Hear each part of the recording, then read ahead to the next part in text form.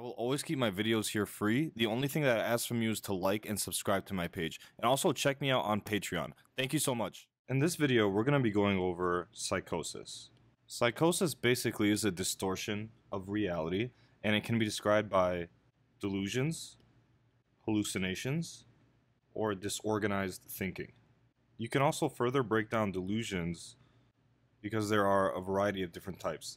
Things like delusions of grandiosity. You can have paranoid delusions, like a belief that someone is chasing you, like the cops or the FBI or the CIA. You can have ideas of reference. That's when you think that things in the external environment are uniquely related to you, like a TV show character is speaking directly to that person. And you can have hallucinations, which are sensory disturbances without an actual stimulus. So it's actually just internal. You can compare that to an illusion, which is a misinterpretation of something that's actually there. Versus a hallucination, there's nothing actually there.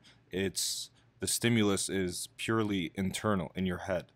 Usually this would be either auditory or visual, even though the auditory is probably more common for a patient with schizophrenia, for example.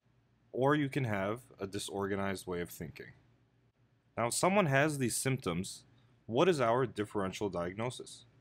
Well, it could be schizophrenia, or it could be the variations of schizophrenia like brief psychotic disorder or schizophreniform.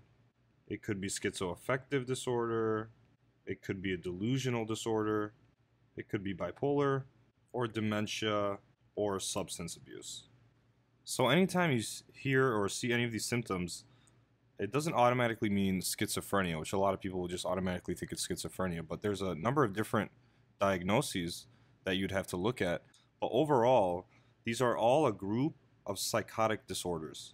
And psychotic disorders, when we say psychotic disorders, it means either hallucinations. It's based on symptoms. It means hallucinations or delusions or some kind of disorganized thinking for each of these.